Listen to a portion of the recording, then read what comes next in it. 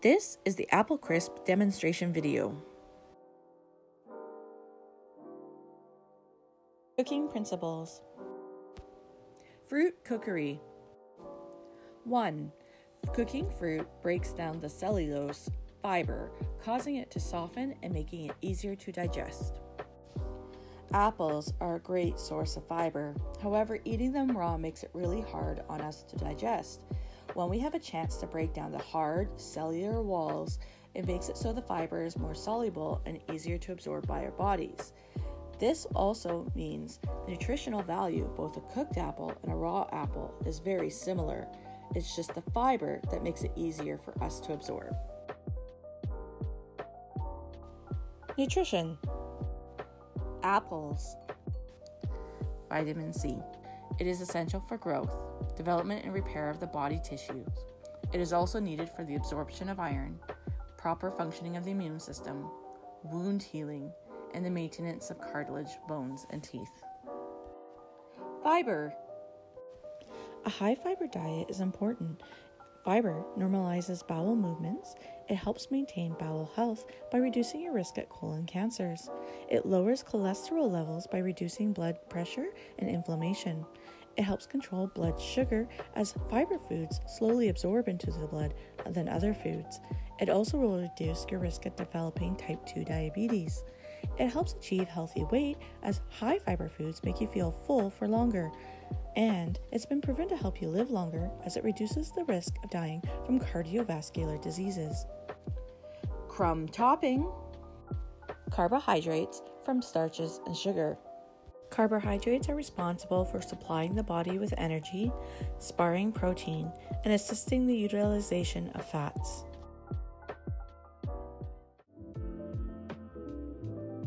Ingredients. For the apple base, you will need 2 medium apples. Apples are the main flavor of our dish today. It'll provide a nice crunchy fruit base underneath the crumb topping.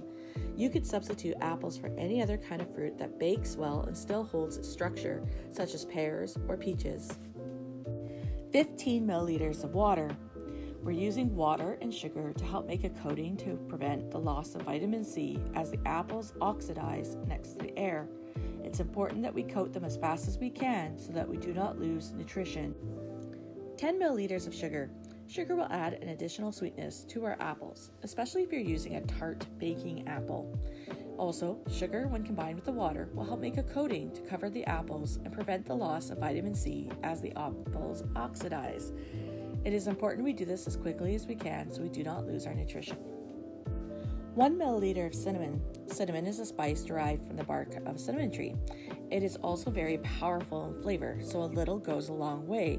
This will be a complementary flavor to our apples in our dish today. Next up, the ingredients for the crumb topping. 40 milliliters of flour. Flour is used in a small amount here. The starch in the flour will help bind with the butter and give the mixture a more crumbly texture. This will be a nice contrast amongst the more softer texture of the apples. 50 milliliters of rolled oats. Oats are a nice way to give an additional texture to your crumbly topping. It will also provide extra fiber to the dessert. 25 milliliters of brown sugar. Brown sugar will add sweetness and a rich flavor to the crumb topping due to the molasses present in it. Brown sugar also helps add a little bit of moisture to the topping. Brown sugar also will help you tell whether your apple crisp is done or not. The caramelization that happens between the sugar and the butter in the oven will give the crumb topping its lovely golden brown color in the end. 25 milliliters of margarine. Margarine coats the mixture in fat to help create a crumbly texture by adding moisture. Without the fat, the topping would be extremely dry and unpalatable after baking. It is important that the margarine coats the flour, the oats, the sugar, so it helps fry in the heat of the oven, creating that crisp, crumbly texture. These are all the ingredients you need to help create your apple crisp. Equipment. For this recipe, you will need a casserole dish, dry measures, small measures, metal spatula, custard cups, vegetable peeler, chef's knife or a paring knife, cutting board, a medium mixing bowl, a metal spoon, a pastry blender, hot mat, oven mitts, a metal fork, and finally, a lifter.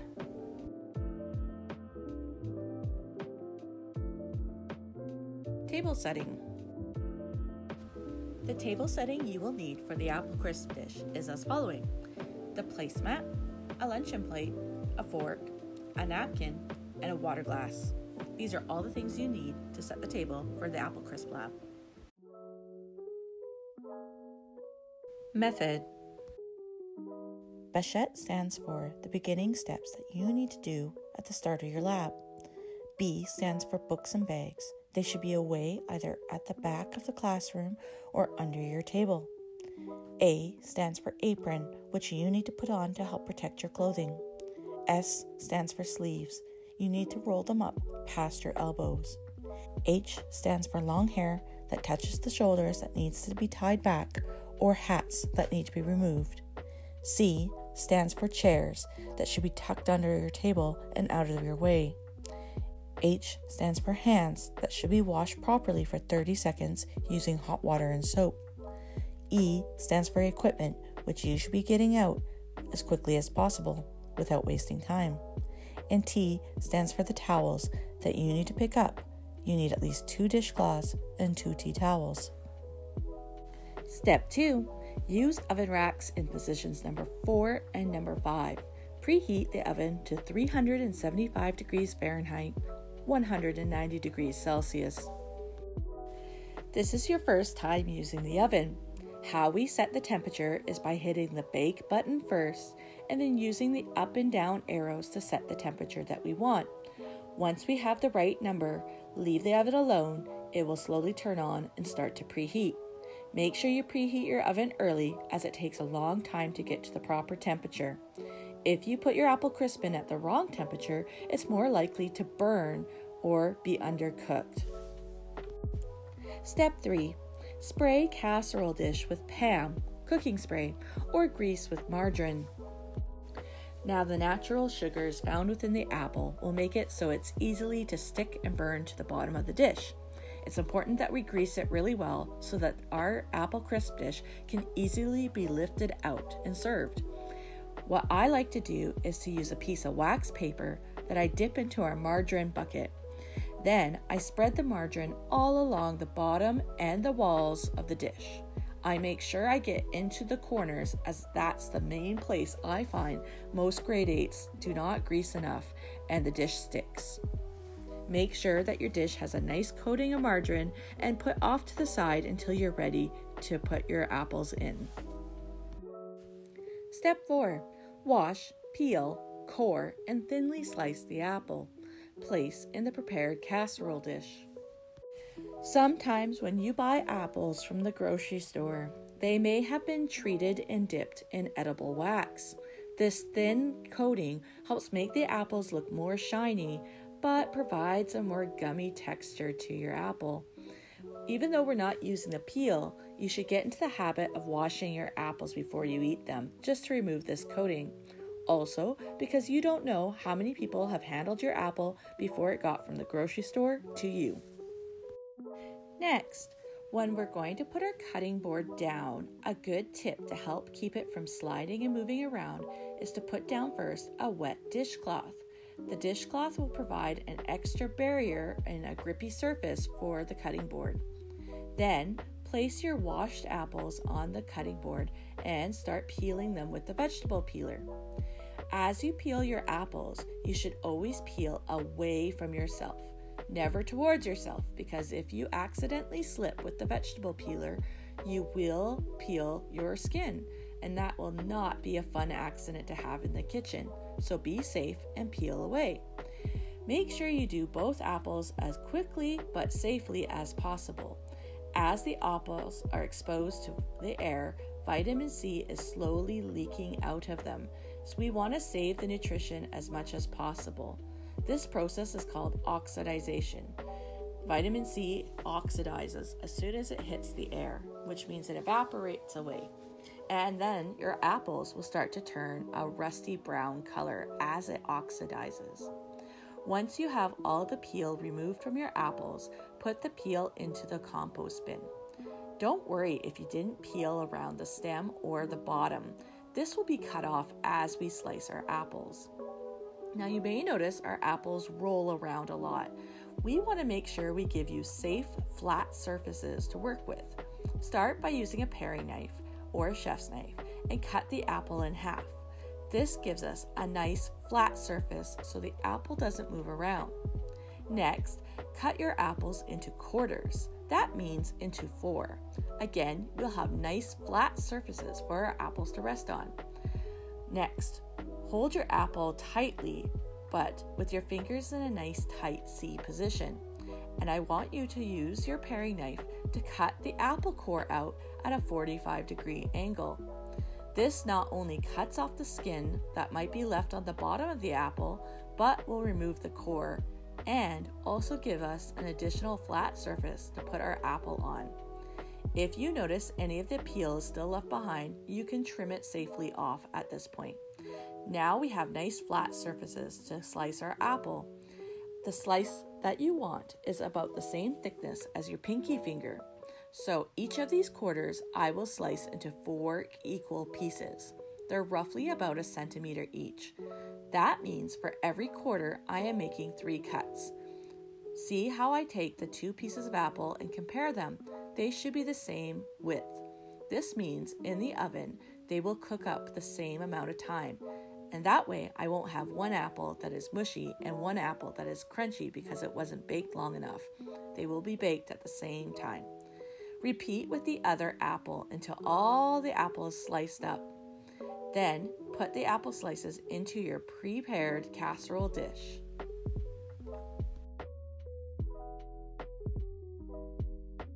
Step 5. Sprinkle water, sugar, and cinnamon over the sliced apples. Now we want to coat our apples as quickly as possible so that the vitamin C stays within the apple. What we do is we create a mixture of water and sugar. This will help prevent that from happening. Another way, if you have it on hand, is to add a few drops of lemon juice. The absorbic acid found within lemon juice also helps prevent the vitamin C from evaporating into the air. Now, when you go to put the cinnamon in, my best tip for you is to use a metal spatula and gently tap it into the dish to sprinkle it all over.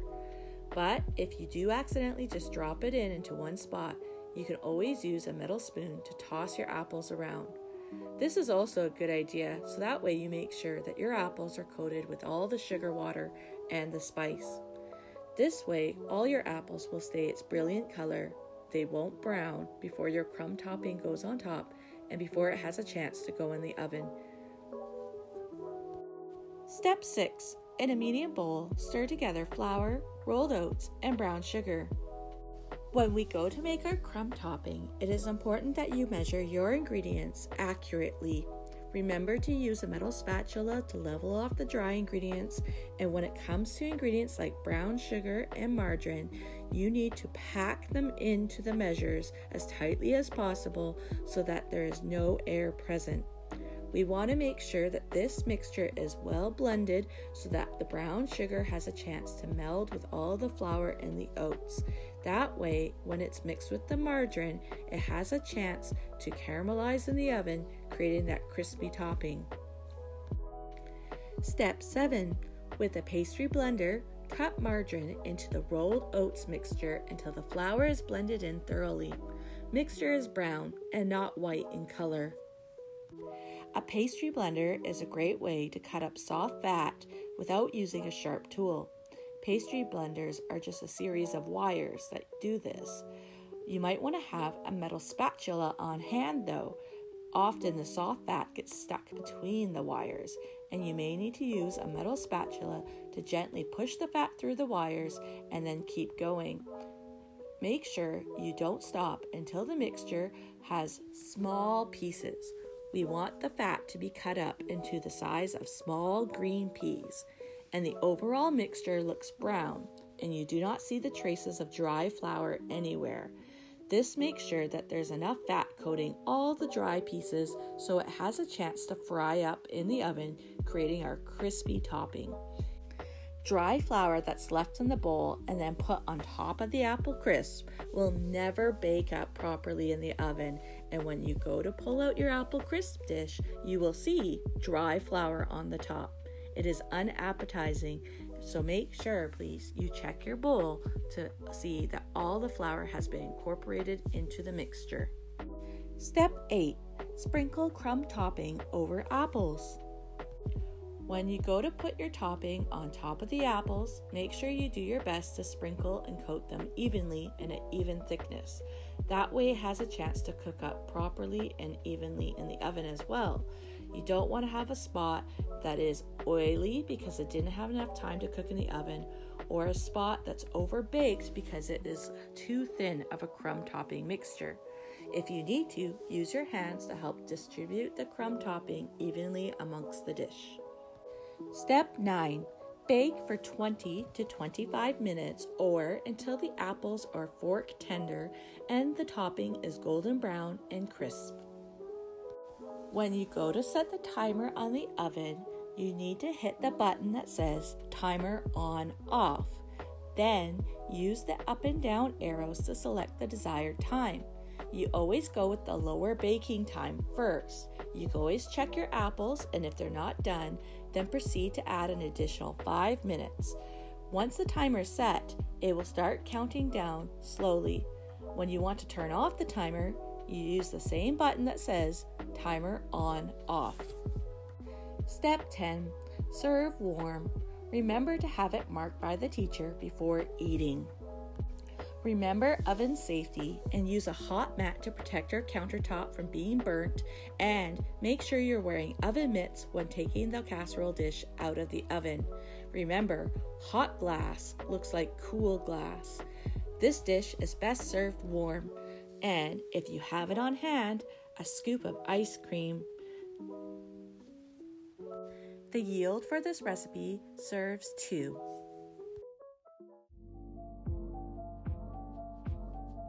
Test for doneness. 1. Poke apples with a fork. Apples should be tender, soft.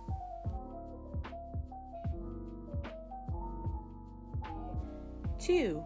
Crumb topping is golden brown.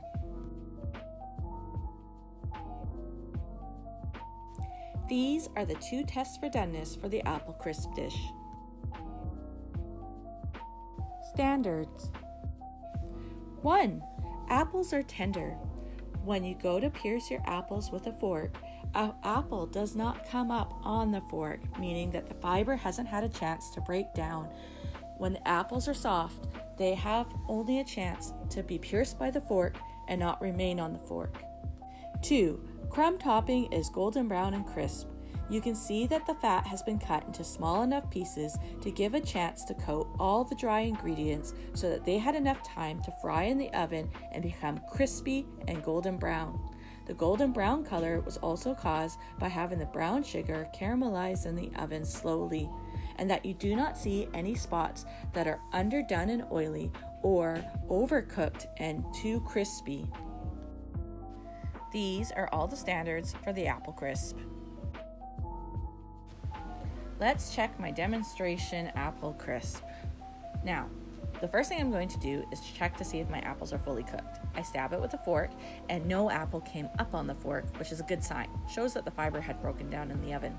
I tap the top of the apple crisp to see if the topping is crispy and fully cooked. If it was underdone or still moist, it would have actually pulled up with the fork when I tapped it like that. You can see the color is a lovely shade of golden brown. The margarine had a chance to be cut up into small pieces and well blended with all the dry ingredients. And also, what I don't see is any pockets of dry white flour. Now let's divide it up and serve it with the lifter. and look at the dish on its own. I do want to check to see if all the apples are fully cooked. So, if the fiber has been broken down properly, the fork should slide through quite easily with very little effort. This means that when I eat the apple crisp, I'm able to dissolve as much of the soluble fiber as possible. And again, the topping's still crispy. This apple crisp dish is a great lab for beginning students. Not only does it teach you knife skills and measuring skills, but it's a very fast dish with only 8 simple ingredients to put it all together. I hope you enjoyed it as much as I did. Happy baking, and thanks for watching.